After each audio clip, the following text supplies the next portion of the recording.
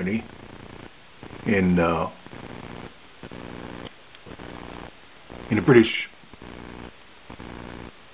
British Isles, and I bought it because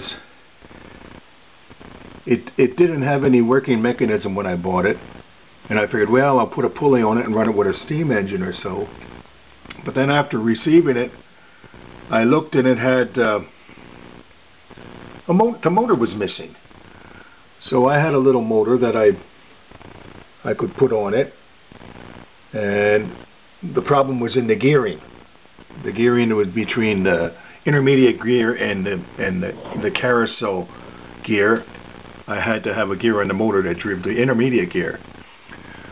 Well, I put the gear on the motor and I got it mounted up there, so everything worked as it's supposed to when it was new. Now, if you look, I can turn the lights on inside there. Now it has lights up inside there. And when I turn on the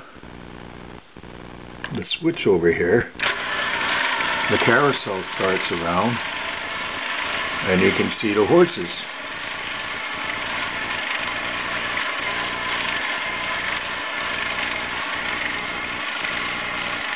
All 24 of them are going around.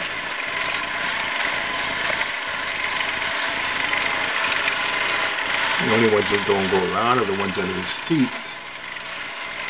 And my next step is to try to get some music to it. So I found some carousel music on the internet. Now I gotta just record that and I can play it next to the carousel as I'm running it. There you go.